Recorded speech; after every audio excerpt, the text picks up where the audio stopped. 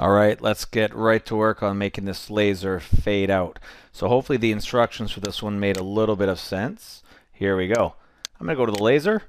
First thing it said to do was give it a variable called strength. So let's go to create, drop a little bit of code.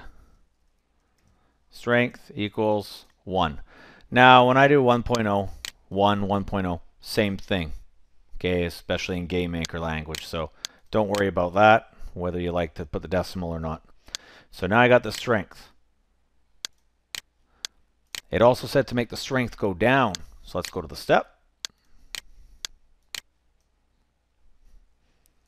Strength equals strength minus. I'll just take off a little bit, 0.02. You have to remember that this is happening every step, right? You don't want to go down by too much or you'll hit 0 very, very fast. And I should ask a quick question here. If the strength has gone less than or equal to 0, I was supposed to destroy this laser. So let's test this out. The laser should destroy itself on the screen. Okay, I haven't touched the draw event yet.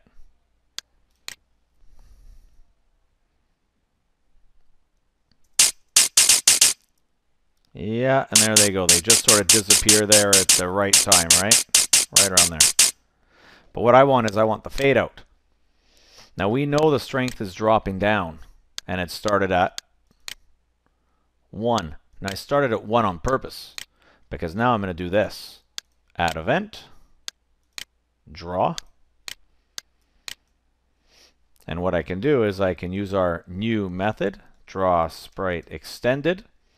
And this will let me draw everything about the laser that I want. And you notice here, it has an alpha parameter. And so I can plug in the strength variable in there. And as strength goes down, the alpha is going to draw down as well and draw out faded. So here we go. I want to draw a sprite laser. I want -1. I have no animation anyways. I'm going to draw it at X, Y.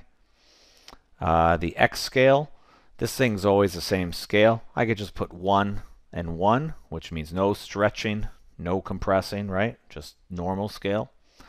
Rotation. Now, how rotated should this thing be? You can always do this. You can say image angle pretty well all the time in there. So if the image angle was set properly when the laser was made,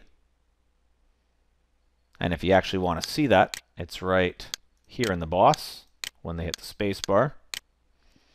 You can see that I made my laser and I did set the image angle to image angle, okay, of the boss man so that they match. So the image angle has been set. So since the image angle is set, I can just say image angle there. Another option that sometimes people use in there is they say direction. Whatever direction the laser's going, that's the angle I want it drawn. Okay, but I'll just stick with image angle. It wants the color. We told you before, just stick with white for now. That's normal drawing. And the alpha. Now 1 would be full. 0 would be totally transparent. Can't see it. We're going to put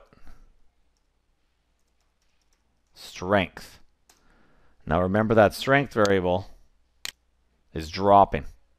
So it's going to go from 1 to 0, and that's how this laser is going to be drawn. Now, assuming this is all right, I think we're good to go. Give it a test, and that is the solution to this problem.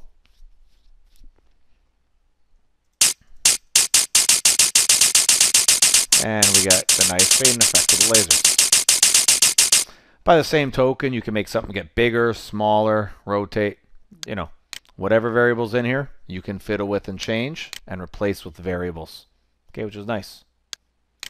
All right, thanks for watching. Hopefully you got that one on your own. See you in the next video.